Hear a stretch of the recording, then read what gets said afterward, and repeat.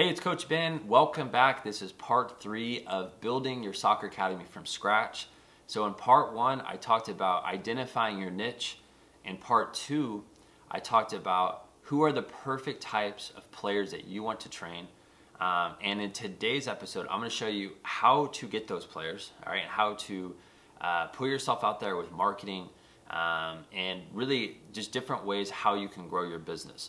But I don't want you to watch the rest of this video unless you watch the first video and the second video. So just go back on YouTube, click the videos button, or if you're watching this on our website, there's going to be a way to watch video 1, video 2.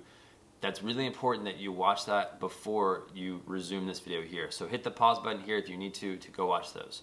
All right, now if you're ready to watch this video, this is all about, number 1, identifying your niche, number 2, knowing who you want to train, and now number 3, is how can we put yourself in front of the ideal customers, all right?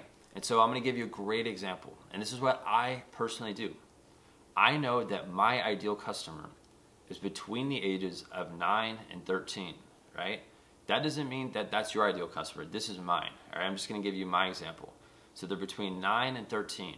Typically, I like to train girls who are between 9 and 13 that are beginners. So these are girls that play like the recreational level or YMCA level.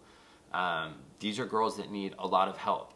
And they have the ambition and the desire to get to club soccer. And their parents want their kids to get to club soccer as well. And this is the thing. I have to make sure I'm working with committed players and committed parents. Everybody's on the same page. If I'm working with a kid who wants to get to club soccer, but their parents don't want them to do that, they're not going to be in my program for a long period of time.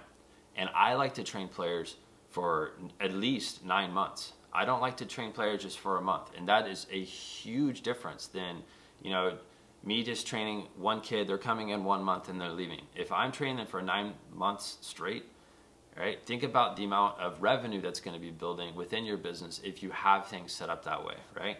But that is my target. I'm looking for a girl between 9 and 13.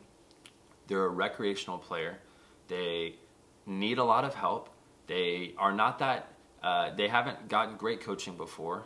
And I recognize that because they need a lot of help, they're going to be in my program for long periods of time instead of just coming to it for a month, right? So I need to identify that, number 1. Then I need to say, okay, well, where are these players?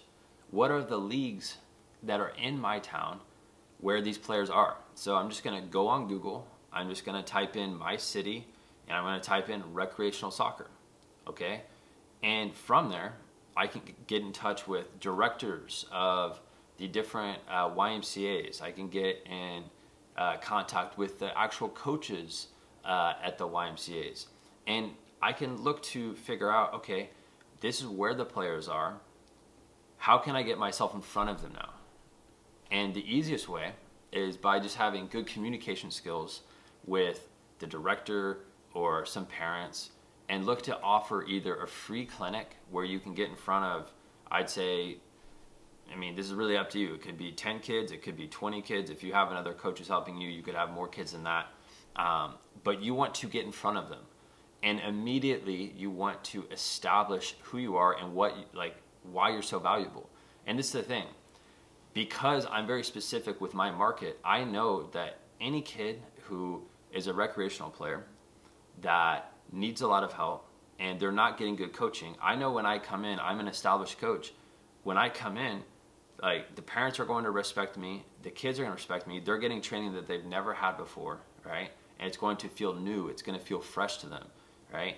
And I know that that is something that sparks curiosity with the players and the parents to do more training like that. And that's why I position myself in front of the right people at the right time. So that's it for today's video, guys. This week's homework is very simple. You want to now identify, okay, who are the leagues? Like, do the little Google research I told you about and look to contact those coaches. And if you need my help knowing how to contact those coaches, that is very important. That was something I would be very nervous doing. That was really hard for me to do at the beginning. But if you need to contact those coaches and you need my personal help, go to soccerentrepreneur.com/call. I will walk you through exactly how to do that and how I can help you grow your soccer academy. So that's it for today's video, guys. I'll see you on the next video. Next video is very important, so make sure you subscribe to this channel so you can get that next video. All right, I'll see you soon.